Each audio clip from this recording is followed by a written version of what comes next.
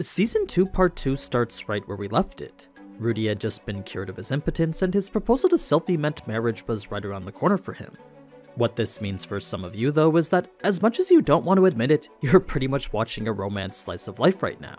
It's a point in Rudy's life where things are relatively peaceful, and his main focus is to support Sylvie whatever way he can. There was a bit left out with regards to how Rudy approached his current situation with Paul, but as far as cut content goes, the majority of it's relevant to the wedding and house. I mean, there was an entire section of the novel dedicated to its renovation, part of which included a complete repurposing of the secret room in the basement. So, as we take a look at that and the deeper mystery behind the original owner of the house, perhaps you'll find there was more to this episode than just Rudy's home life. Let's get started. Episode 37. My Dream Home, covering chapters 1 to 4 from volume 10 of the light novel.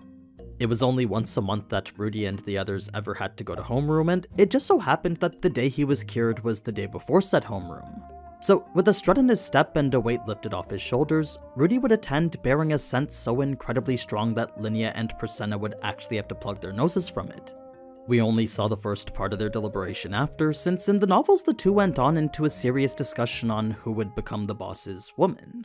It was a conversation Rudy initially thought they were having just to make fun of him, but after Prasenna stepped up as the one to take one for the team, Rudy knew he needed to put an end to it.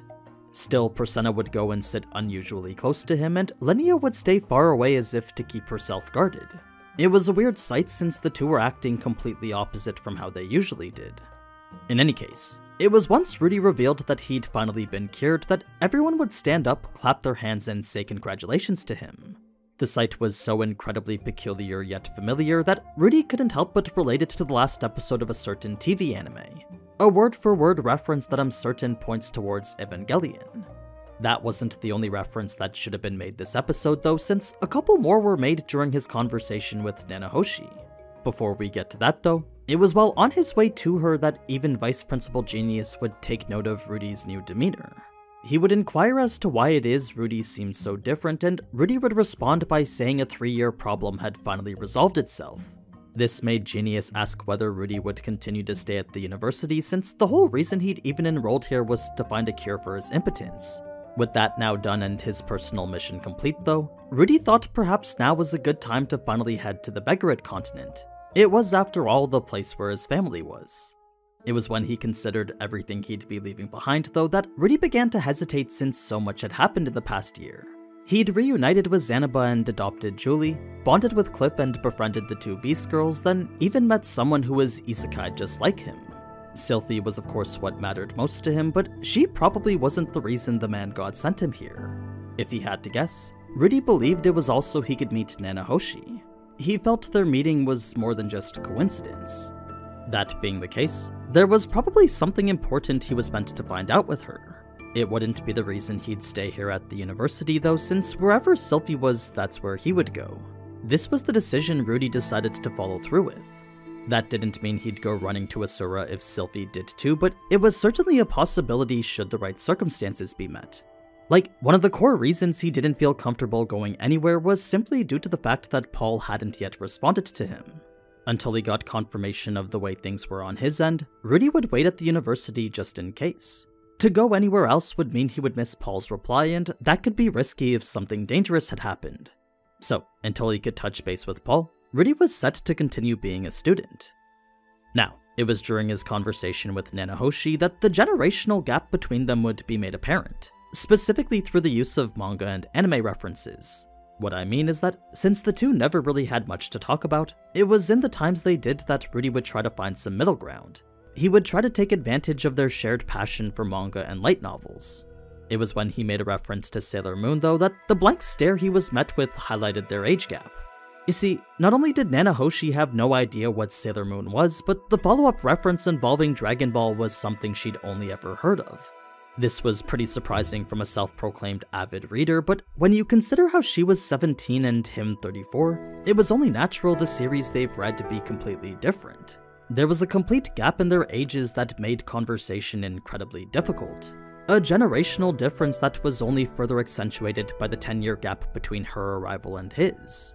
This was why Rudy just blurted out the question about dating, since with nothing else to talk about, it was the only thing he could say.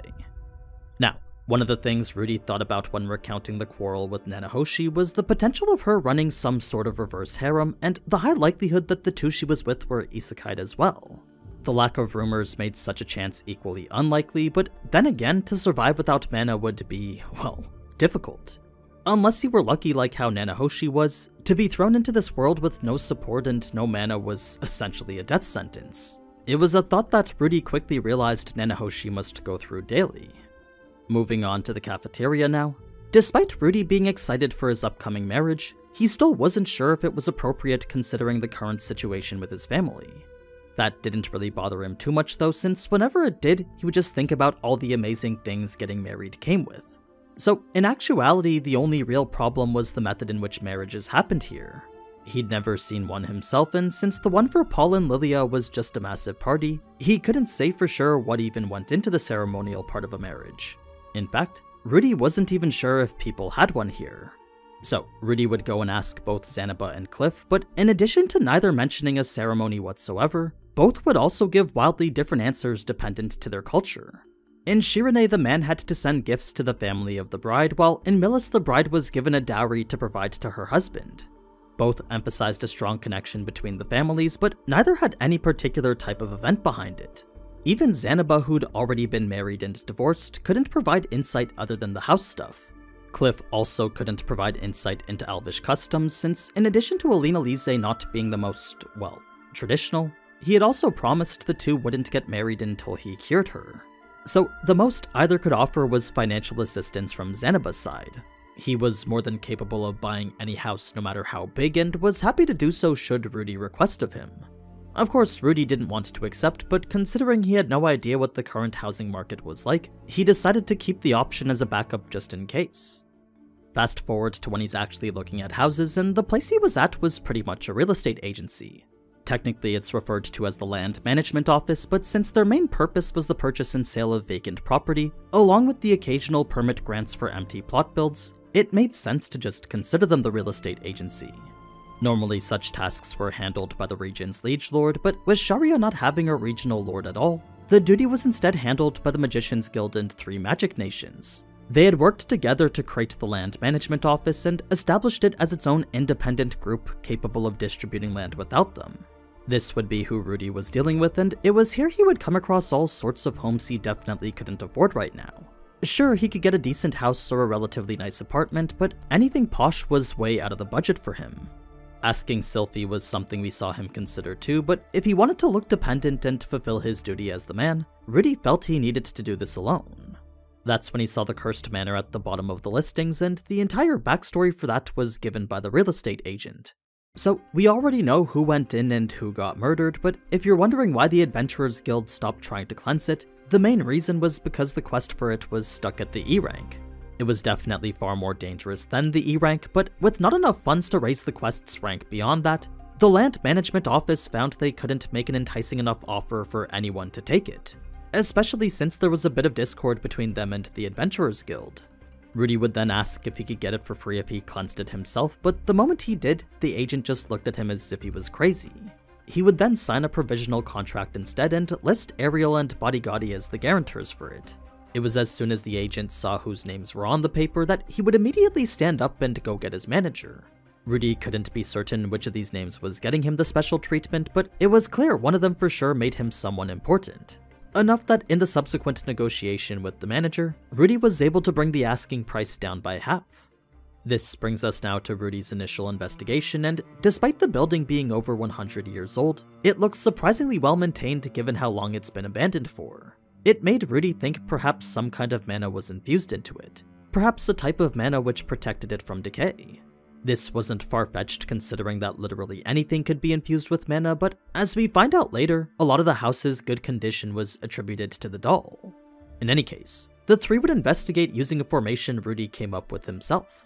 Zanaba would stick in front and be their tank, Cliff the middle since he was the most important, and Rudy the back as the tactician and DPS specialist. The reason I say Cliff is the most important is because it was only natural to protect the healer. Sure, he could provide a bit of divine offensive magic too, but what mattered most was keeping him safe as their support. Zanaba's weapon was one Rudy had actually crafted himself, since as Zanaba himself once said, normal weapons were simply too fragile.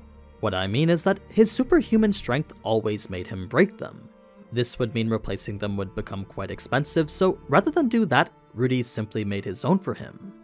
As for Cliff, his nervous demeanor reminded Rudy he had actually just come back from an adventure, one that he was genuinely curious to hear all about. Just in case you don't remember though, it was back towards the end of Season 2 Part 1 that Cliff would go adventuring with Alina Lise and the S-Rank party's step-leader. Cliff wasn't so excited to tell him about it though, since apparently the entire time they just ripped into him. It was an awful experience Rudy was sure wasn't that bad, but for someone like Cliff it probably was. As a person who constantly proclaims themselves a genius, to be constantly criticized was probably quite the shock to him. It's likely he didn't know how to handle such an intense and hostile environment. Now, there wasn't anything peculiar during the investigation in the anime, but what Rudy found odd in the novels was the way the fireplace was set up. He couldn't pinpoint what it was that made it seem so weird, but there was definitely something about it which made it special. Rudy would then have Cliff investigate it for any magical markings, and sure enough there was a magic circle imprinted right on the inside of it. He didn't know what exactly that magic circle did, but a good assumption was that it helped to heat the entire house.